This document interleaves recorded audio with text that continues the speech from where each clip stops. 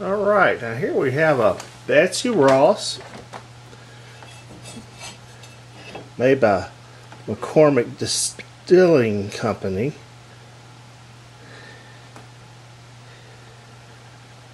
She's very well made.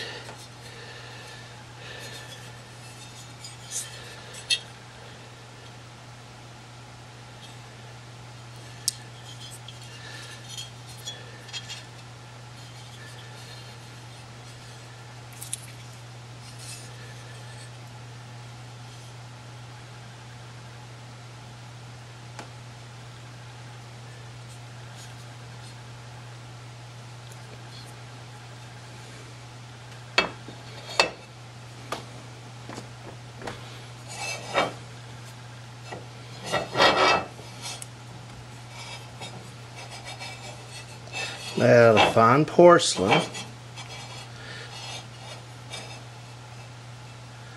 As you can tell by the bottom, she is made by the American Porcelain Company, but they had factories also in Japan, so I imagine she well, I know that she might have been painted and everything in Japan, but their main office was in Philadelphia, I believe.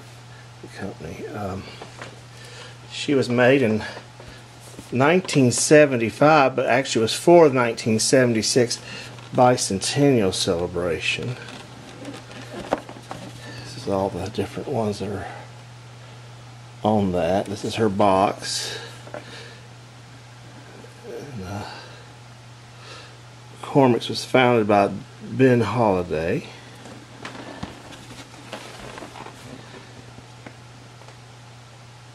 Betsy Ross, we want you to make a flag for us. That's what the Continental Congress asked her to do. Early in June of 1776, Betsy Ross, a young widower, keeper of a small upholstery shop in Philadelphia, received 3 distinguished visitors. Towering authorities over 6 feet tall was George Washington. Almost in his shadow came Robert Morse, known for his liberal financial aid to the cause of independence, and ushering them in the florid Colonel George Ross, member of the Continental Congress, eager signer of the Declaration of Independence, and uncle to Betsy's late husband John. It was his influence that had brought this secret empowered committee to Betsy Ross's parlor. So now you know they requested her to make the flag. With greetings and introductions complete, the 3 men came to the point of their visit. We want you to make a flag for us. Betsy told the story to her grandchildren many years later, how George Washington produced a drawing of what he and his committee thought was the flag, what the flag should be. She related how she had studied and made suggestions. The star should have 5 points, not 6, and the star should be equal in size, position in the circle, so none of the early United States should be jealous of or claim superiority over the rest. Betsy's thoughts were accepted enthusiastically, and George Washington, pencil in hand, sketched a new flag as she described it. Thus the Stars and Stripes were born. So she was very influential in making the flag.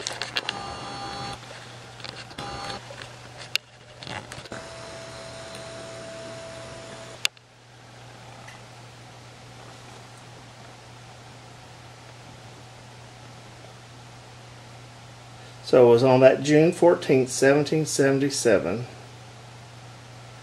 Continental Congress adopted Betsy Ross's flag as the official banner of the new nation, decreeing that the flag of the 13th United States, the 13 stripes alternate red and white, and that the Union be 13 stars with the blue field representing the new constellation.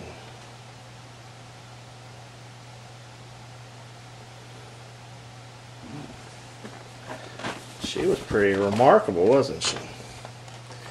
She had a lot to do with what we have as our national flag. She pretty well designed the whole thing.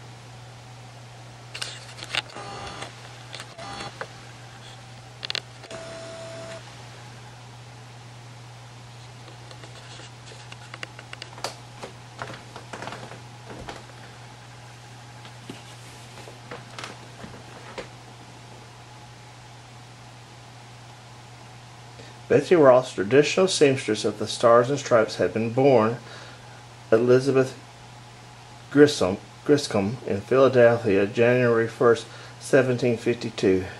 Legend holds that even as a young girl she showed aptitude for fine needlework. She certainly grew up with a fine sense of personal independence, as she demonstrated when she eloped in 1773 with John Ross of Newcastle, Delaware. In a short time after, the couple set themselves up a upholstery shop on Philadelphia's Arch Street.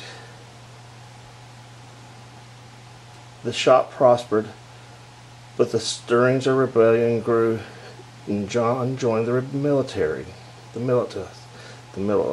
Military of them.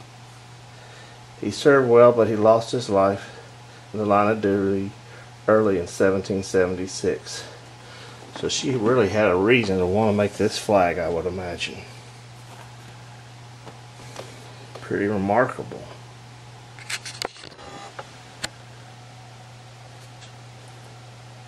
Well, I think that's a nice little history lesson about Betsy Ross. A lot of stuff I just learned about her today.